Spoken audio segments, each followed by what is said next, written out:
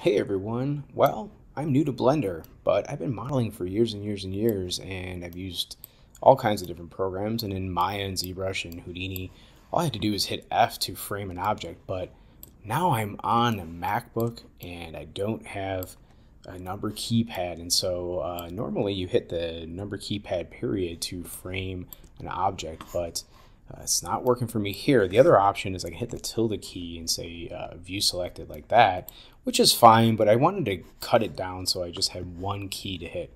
So this is what I figured out. So I go to preferences here, and in the key map right here, we can go to key binding, and you can go ahead and click any key you want. For instance, if you hit S, it'll show you all the different, options that you have that are tied to that key. Obviously, there's all kinds of stuff. Well, I did find one that wasn't tied to anything, and that was the quote key. So if you hit the quote key, you'll see nothing comes up.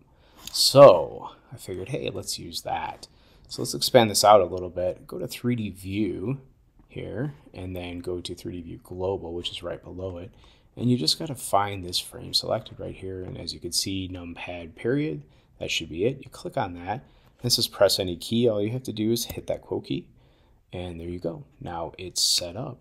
Now, if you messed up and hit the wrong key, you can just hit this arrow, it'll reset it, and you can click it again if you need to.